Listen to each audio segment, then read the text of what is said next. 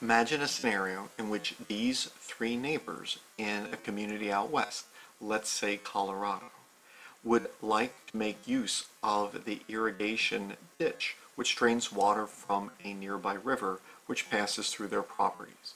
Each of them would like to use this water for something such as ranching to help keep horses or cows, or to plant some crops, etc., in addition to the municipal water which they use for their home use. Neighbor 1 finds that he cannot use any of this water because there are laws going back to the 1800s and the mining days which establish water rights, and his property has none. So even though he would like to use the water which passes through his property, he cannot, and so therefore he is unable to plant crops or raise horses or farm animals, etc.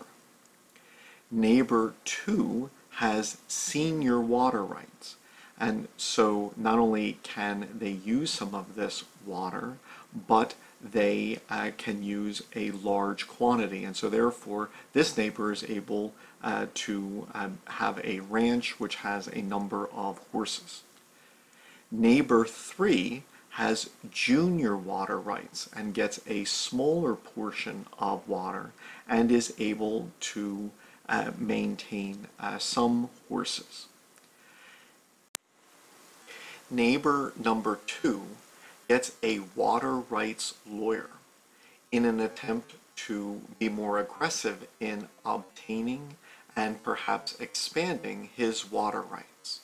And so he demands that neighbor 1 cut down her trees, which he argues are using water which, since she is upstream of him, would cut back on his water usage.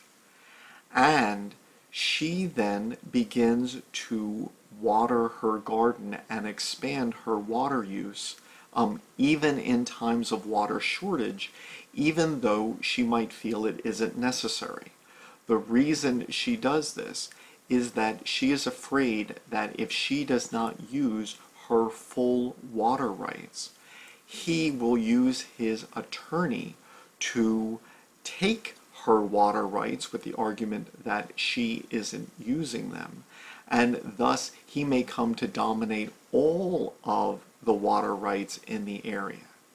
If he does not use these, he may then lease his water rights to someone downstream. So it could be a petroleum company miles and miles away, which would like more water. And so he can take his neighbor's water rights and then profit from them by leasing them to industries further downstream. And so thus the distribution of water in this community is not based on what is equitable to these three neighbors, but rather what is legal, using as a foundation water rights laws which may go back to the 1800s.